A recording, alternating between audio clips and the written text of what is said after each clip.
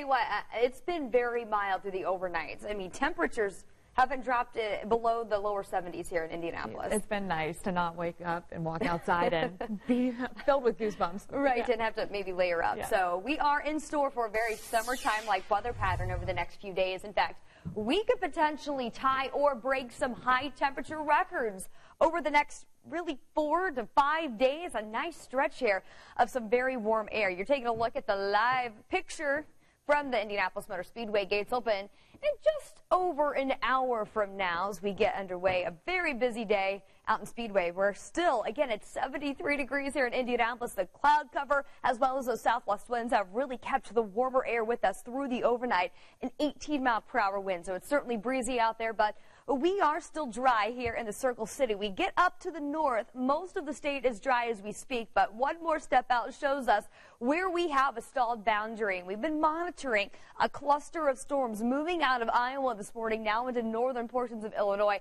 This will ride right along this boundary, so I do anticipate most of it staying north of us here in central Indiana this morning. Now, what's going to happen this afternoon is temperatures warm. This boundary will slowly slide down to the south, and that's potentially what's going to bring some portions of central Indiana a little bit of an increased chance of seeing some storms develop later in the day today. It is a significant change where that boundary is set up. Very easy to find on the map. We're in the 40s across the northern part of the state, 60 in Lafayette right now, but a very warm 73 again here in Indianapolis.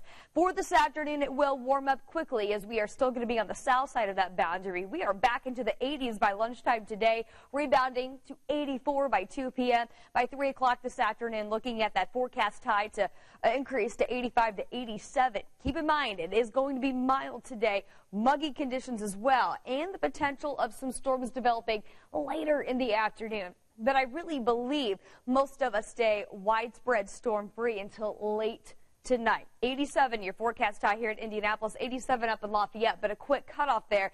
South Bend only getting to around 63 today. And where that boundary is set up, well, that's where we have a chance for those storms to develop, and some stronger storms will be a possibility as well along and north of that I-74 corridor.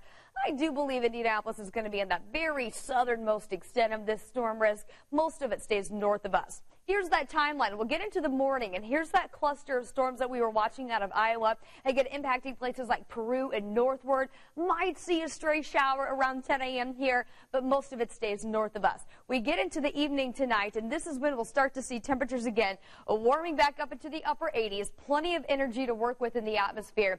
And then after that tonight is when we could see those stronger storms developing. Should they move in, the primary hazard will be the potential of some large hail and, of course, heavy rain and some damaging wind gusts. This is that timeline here through the overnight. 3 o'clock in the morning, moves in north, starts to fall apart by 8 a.m. We have several hours of dry time for your Mother's Day, perhaps a stray shower, but still going to be very warm and muggy. And we keep that summertime weather pattern around through next week. 87 again on Sunday, 85 on Monday, and then we are going to hang out in the 80s, Alyssa, with scattered showers and storms all the way through next week.